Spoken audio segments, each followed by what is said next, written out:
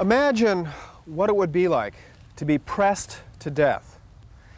It would involve being pinned to the ground with stakes, a plank laid across you, and then stone upon stone piled on top. It would take a long, painful while.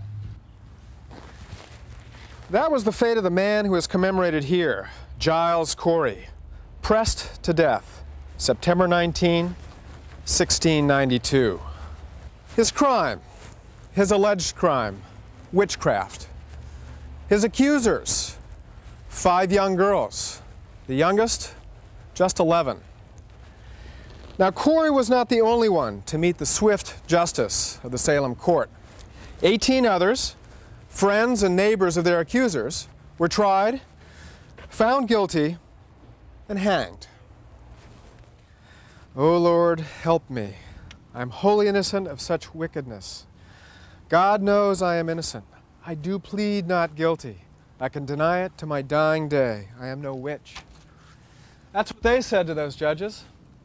What would you have said?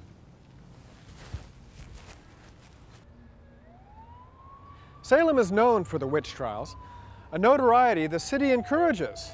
Even the police cars have a flying witch painted on the doors. But it was seafaring that built this town. From its beginnings as a fishing village in 1626, Salem grew to be one of the richest towns in the United States by the late 1700s. Now, just imagine the scene. Along the shoreline, wharves of all description, jammed with warehouses, crowded with stevedores, riggers, and sailors from all over the world. Salem ships span the globe: China, Zanzibar, India, Sumatra, and in their holds, tea, ivory, furs, and spices, luxury goods of all description. Now, one ship even brought home a live elephant, the first one ever seen in America.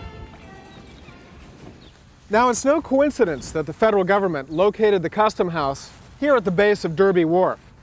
Salem merchants accumulated vast fortunes on their seaborne trade, and the government wanted its piece. Some things never change. With their new wealth, Salem merchants and captains built these magnificent houses. We're on one of the great streets of America, Chestnut Street, and the houses are in the federal style.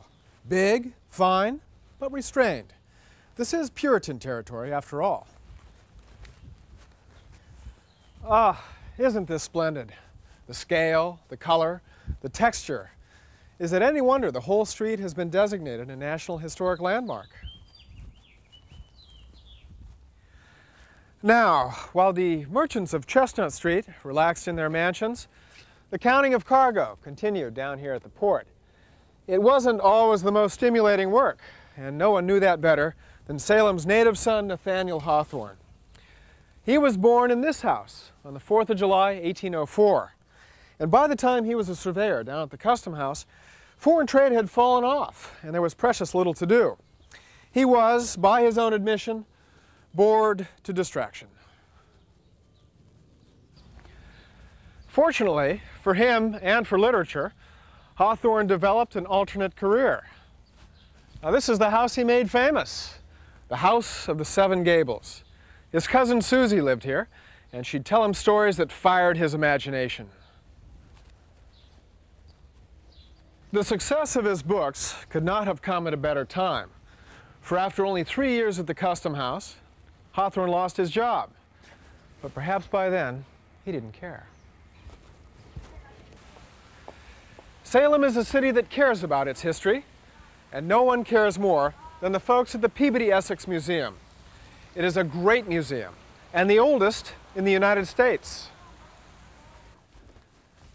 Inside, you'll see the original transcripts from the witch trials, along with one of the country's greatest collection of maritime art, and the world's largest collection of Asian export art, silver, porcelain, and furniture, all the luxury items that made Salem rich.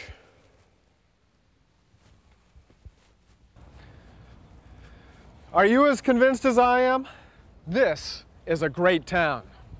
Now, let's see if we can find a house here.